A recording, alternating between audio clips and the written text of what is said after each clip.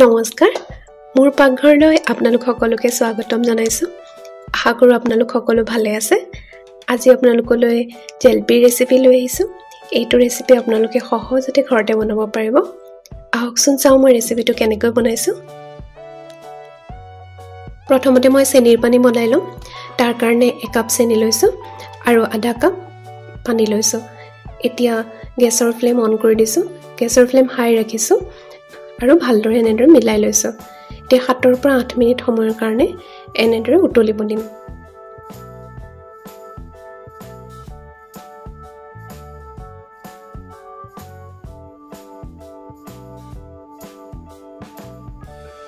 এতিয়া 7 মিনিট পিছত চেনিৰ পানীখিনি চেক কৰি চাম এয়া চাও চেনিৰ পানীখিনি এডাল টাৰৰ নিচিনা হৈছে তে গেছটো অফ কৰি দিম আৰু এনেদৰে চেনি পানীখিনি থাকিব দিম এতিয়া জেলপি বনাবৰ কাৰণে মিশ্ৰণখিনি তৈয়াৰ কৰি লম তাৰ কাৰণে আধা কাপ ময়দা লৈছো আৰু 4 চামুচ টেঙা দৈ লৈছো এতিয়া ইয়াত অলপ-অলপকৈ পানী দি পেলাই মিশ্ৰণখিনি ভালদৰে মিক্স কৰি লম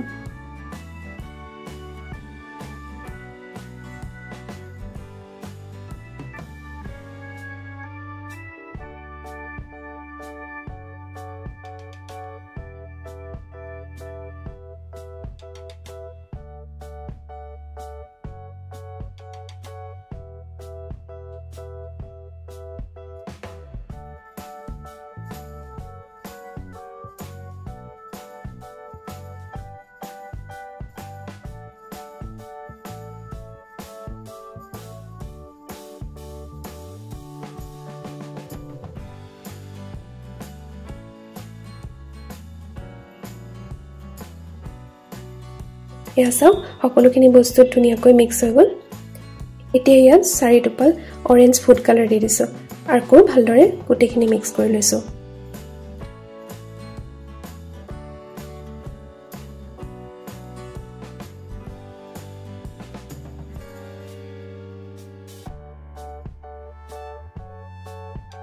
এতিয়া ইয়াত আধা চামুচ বেকিং পাউডাৰ দি দিছো বেকিং পাউডাৰ নাথাকিলে বেকিং সোডাও দিব পাৰে আকৌ ভালদৰে মিক্স কৰি লৈছো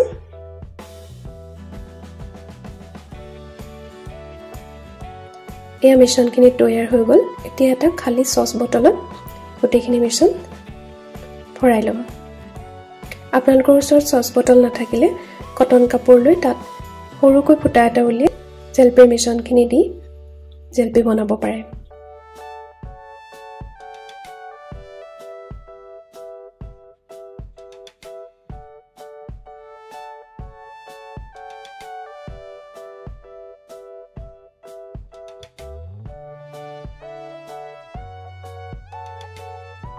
এতিয়া এখন কেৰাহীত ৰিফাইন তেল দি দিছো আৰু তেলখিনি মিডিয়াম ফ্লেমত গৰম হ'বলৈ দিছো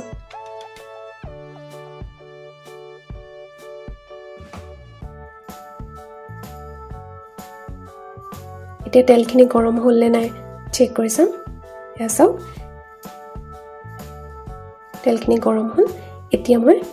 জেলপিৰ শেপ দিম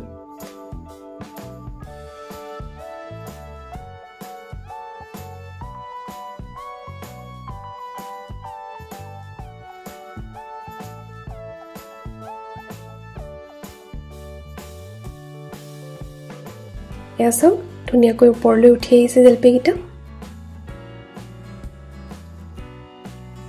এতিয়া জেলপি গিটা মই লুটিয়াই দিছো গেছৰ ফ্লেম মিডিয়াম ৰাখিছো জেলপি গিটা ভালদৰে দুইফালে ফ্ৰাই কৰিব লাগিব এয়া চাও জেলপিখিনি ক্ৰিস্পি আৰু গোল্ডেন কালাৰ হৈ গৈছে এতিয়া জেলপিখিনি এখন প্লেটলৈ কাঢ়ি লম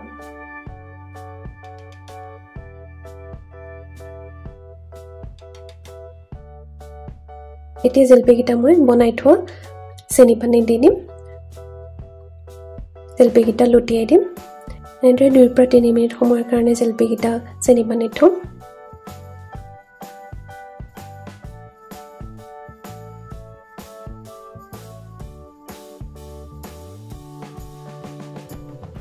এয়া আমাৰ জেলপি ৰেডি হৈ গল এনেদৰে আপোনালোকেও ঘৰতে জেলপি বনাই খাব আৰু আপোনালোকৰ অনুভৱ মোক জনাব মোৰ ভিডিঅ'বোৰ চোৱাৰ কাৰণে আপোনালোক সকলোকে অশেষ ধন্যবাদ জনাইছো এনেদৰে মোৰ ভিডিঅ'বোৰ চাই থাকিব ভিডিঅ'বোৰ চাই যদি আপোনালোকৰ ভাল লাগে মোৰ চেনেলটো সাবস্ক্ৰাইব কৰিব আৰু বেল বাটনটো ক্লিক কৰিব তেতিয়া আজিলৈ আহোঁ নমস্কাৰ